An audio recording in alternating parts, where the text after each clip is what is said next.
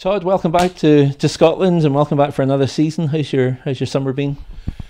Yeah, it was good. It was good to get away and good to catch up with a lot of family and friends. But it was a working summer, a working holiday, and a very busy one, right up to the point of training camp here in a week or two. So busy, but good to be back and getting things organized. You know, it has been a long, arduous summer, but I think by taking our time and really going after a good quality of player. We've put together a very, what I feel is a very competitive and hardworking squad, and I think you'll see that.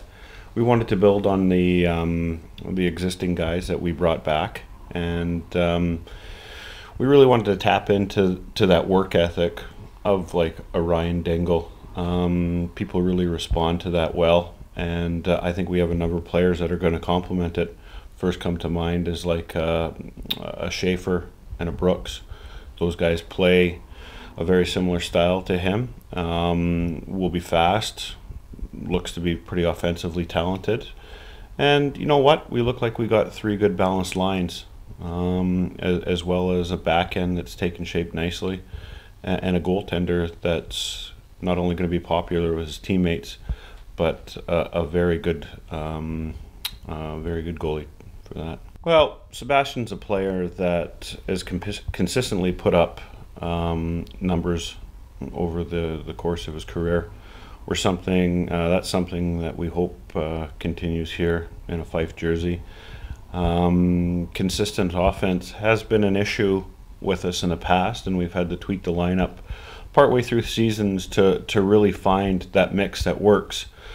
We've brought in a number of guys that are quite capable of putting up numbers. Now's the job of putting that all together, making the right combinations, and having that. You know, it's always obviously not always about offense, but it certainly helps when your team is scoring 3 or 4 goals a game. That's something that we accomplished last year when we brought Nico in. He really balanced out the lines and was an exceptional player for us. And that's something that we're looking to tap into right off the bat this season.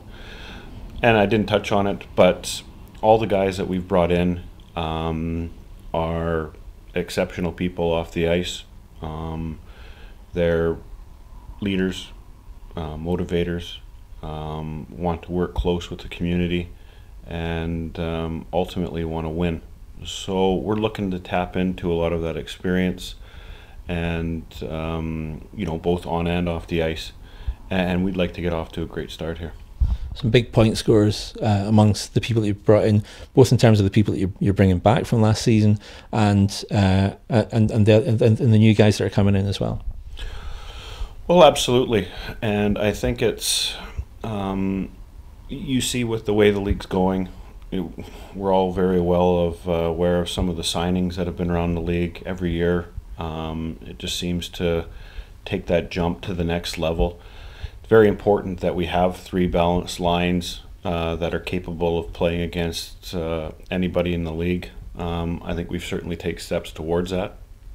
We're going to get these guys in, have a couple weeks to have a really good look at them, and get all the pieces put together the way that we want. And we're really looking to get off to a great start. But I mean, it's no secret that every team in the league looks to have improved, and there are some good hockey clubs out there. So we're gonna have to be at our best most nights, but everybody coming into our situation here in Fife are well aware of our goals and our aspirations, and they're all very keen to be a part of it. I've spoken a great deal to Rick, and I know exactly what we're getting.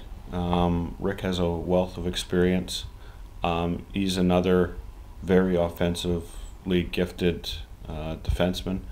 One that I think you're right. I think probably we didn't see the best of him against us last year at times. But he knows what's expected of him coming in, and also his experiences in the game and the places he's been, I feel will definitely aid a lot of our players, and that natural leadership will really show through. So we're looking forward to getting Rick in. I think that's a big marquee signing for us, and we're hoping for big things from him. I mean, you can't really put a price on someone that's played at the top level, and not just kind of sort of warmed a bench at the top level, but someone that's actually been there and has lifted the Stanley Cup in his career as well. Yeah, well, I mean, I think that's, ultimately, hockey fans in general love to see somebody who's been at that level and has accomplished that. That's a big thing for us. But I think the important thing is that he still has that hunger to win. He feels that he has a lot to offer. And once again, I think, for myself personally, I think, I've enjoyed our talks, and I'll enjoy working with him here throughout the season. I think he'll be, a favorite to our fans, and, having him back there with our current defensive squad, is a good move, and we're looking forward to it. And you mentioned the sort of aspirations for the coming season. So now that we're a couple of weeks away from the first of the pre-season games, what do you see as being the main goals for the Flyers this season? Well, obviously, I may be repeating a few things from last season. I'll just back up for 1 second, because in the 5 years that we've been in the Elite League, we've improved our league position every season. And I think it's important to continue on with that. Last season we tied with Braehead for top of conference and lost out in the subsequent tiebreaker. It was a very tough pill to swallow, but ultimately they were better in the tiebreak positions, and they deserved that win. So the conference certainly has to be a key for us. I mean, that would be the natural next step in our progression towards success in this league, is having our eye on that conference. And you just see the teams that Braehead are putting together, Edinburgh, Dundee, and Manchester. No longer is this a division where teams get nights off and so-called easy points. That's 5 good competitive ice hockey clubs, and it'll be difficult to get points every night, but that's going to have to be one of our goals. We've stumbled in the Challenge Cup every year at the quarterfinals. I think it's key that we have had some experience now in that. I think it's not good enough just to make it to the next round. We want to progress further in those rounds where anything can happen. And the last 3 years, we've made the playoff final weekend, which is a great experience for the fans.